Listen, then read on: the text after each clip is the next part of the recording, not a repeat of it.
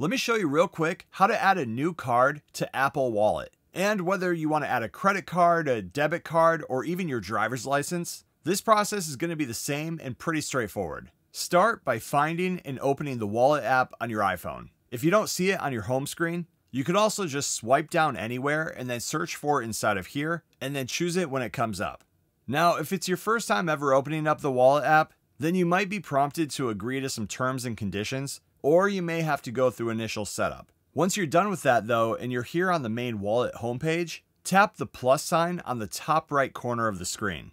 And again, if this is your first time adding anything to Wallet, you may also be asked to set up or enter your Face ID or your passcode. This is just going to be an extra layer of security that you should have set up. Once you're here inside of the Add menu, you'll see a bunch of different options for what you can add to Apple Wallet. If you've had cards in the past that are no longer connected, you'll see them here in the previous cards section at the top, or you can add a different Apple account if you wanted to do that. But underneath of that section, you're going to see the different cards that we can add. And again, you'll be able to add debit or credit cards, a transit card for say a train or a bus, or even your driver's license or state ID. In this example, I want to add another credit card, so I'll choose debit or credit card. The next screen here just lets you know that by adding cards to Apple Pay, you'll be able to use these to easily send money to friends or make payments anywhere Apple Pay is accepted.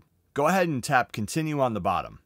If you're running on a newer iPhone on the latest iOS, you'll now be able to just hold the phone next to the card that you want to add if your card features a tap to pay option. If not, you can always tap enter card details manually here at the bottom.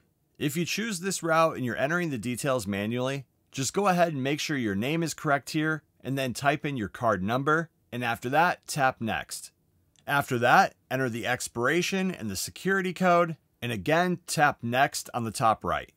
After that, Apple will then reach out and try to verify the card. If the card's supported, go ahead and agree to any other terms or conditions that you may have to. And after that, it'll then be added to your Apple Wallet and ready to use.